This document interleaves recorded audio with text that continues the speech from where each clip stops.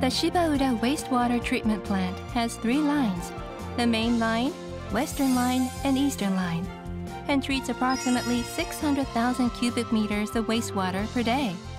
The facilities on our tour are in the main line. First, we will introduce the grit chambers of the wastewater treatment plant. Wastewater includes stormwater, as well as sanitary wastewater from homes and factories. Wastewater naturally flows down inclined sewers, and the grit chambers are the first facility into which the wastewater flows. The influent contains large particulate matter and grit. In the grit chambers, larger refuse is removed, and the grit settles at the bottom. So what does the inside of the grit chambers look like? Let's look at the structure in detail.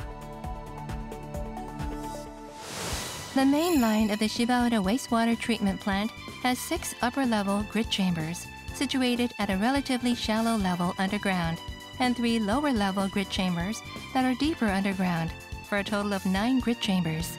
The lower-level grit chambers are 20 meters underground, around the same as the height of the 6th floor of an apartment block. The grit in the influent sinks to the bottom as the wastewater flows through the grit chamber for about a minute. The grit that settles at the bottom is scooped up by a grit lifter and removed.